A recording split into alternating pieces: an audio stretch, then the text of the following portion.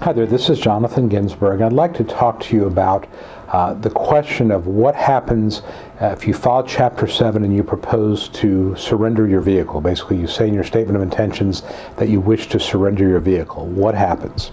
Well, there's a couple of answers to that, and I'm going to walk you through the various scenarios and the most likely one to happen. So first of all, the most likely scenario is nothing is going to happen right away. And in my experience here in the Atlanta area, if you say you want to surrender your car, nothing's going to happen until the 341 meeting, which is about 30 days in which case a representative from the lender will appear at the 341 meeting, will speak to myself and my client, to you and your attorney, and say, when can we come pick up the vehicle, get the debtor's phone number, and make arrangements to pick the vehicle up or have the debtor bring the vehicle in. That way there's no issue about personal stuff remaining in the car and somebody having their car taken in the middle of the night or being taken from their work site. That's what happens most of the time. Most creditors are pretty reasonable about getting the vehicle back. It is a good idea to keep insurance in the vehicle. I think if the insurance lapses, then you could have a creditor that might want to do something else and move more quickly. But generally, nothing's going to happen for 30 days. That's one possibility. Another possibility is that after your case is filed, and this is normally about a week or two afterwards, I'll get a phone call from a representative of the lender that says, I see that your client wants to surrender the vehicle. Can I contact him or her to make arrangements to pick the vehicle up or have him drop the vehicle off at a nearby dealership? And if that's the case, I'll contact my client and say, let's make arrangements to turn the vehicle in. That way you can terminate the insurance and everybody's happy. So that's another possibility. A third possibility is that the lender could file something called a motion for relief from stay. And this is kind of rare, but it does happen.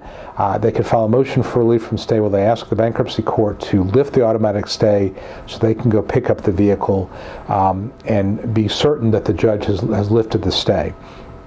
But since it takes usually 2 to 4 weeks to get into court, it's probably a lot easier and more practical just to wait to the 341 hearing. But occasionally you do see this with lenders that want to be absolutely certain.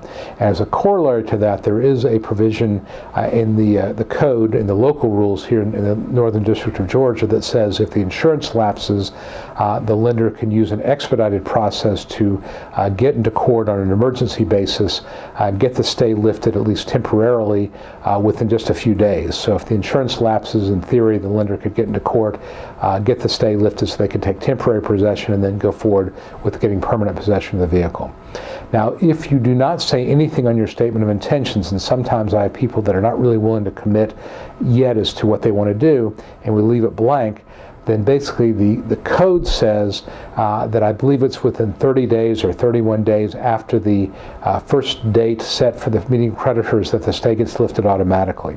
So if you don't do anything and you go to your 341 hearing, the first date set for it, actually it's not the day because it could be reset, but the day it's actually set, 30 days after that, the stay would be lifted automatically according to the code. And again, we don't see that happen very often, but sometimes debtors, clients who are filing bankruptcy really don't know what they want to do, and they don't want to pay for the car, but they don't want to give it up, and they sort of want to stay in limbo.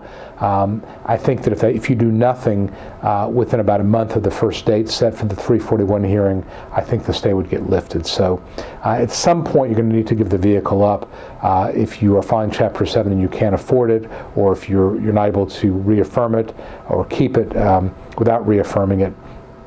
So big picture I would tell you is if you decide you're going to surrender your vehicle, the safest thing for everybody concerned is simply to take your stuff out of it, get your personal possessions out of it, and be prepared to turn it over in a fairly quick notice.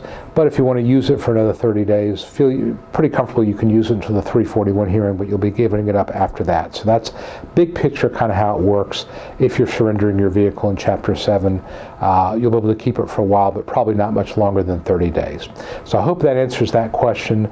I know with a lot of different possibilities, but again, the most likely one is you'll keep it for 30 days, and then after that, you'll have to give it up. I hope this has been helpful. Again, I'm Jonathan Ginsberg. I'm an Atlanta bankruptcy attorney. If you have any questions about Chapter 7, Chapter 13, or anything about personal bankruptcy, please feel free to call my office, 770-393-4985. Hope this, again, has been helpful. I'll talk to you soon. Bye-bye.